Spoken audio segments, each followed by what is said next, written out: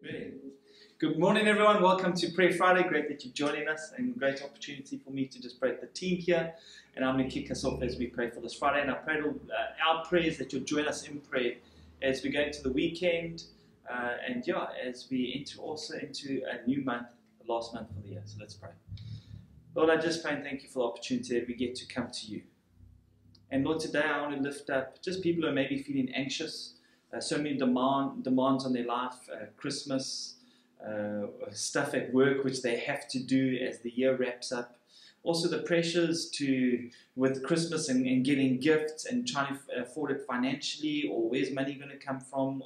Just so many different things that are causing anxiety in people's lives. I just want to lift them up today. I pray that we would not forget the reason of why we enter into Christmas, because you were given to us.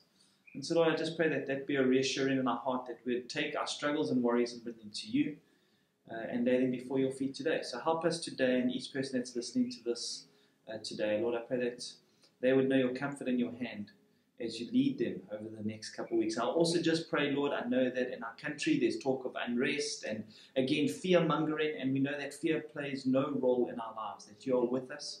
And so, Lord, right now we just lay people's situations and their hearts and their motives before you. And we pray that you'd intervene and work within our country at this moment, Lord. Yeah, Lord, I just want to lift up those that are battling with sicknesses, specifically cancer, Lord.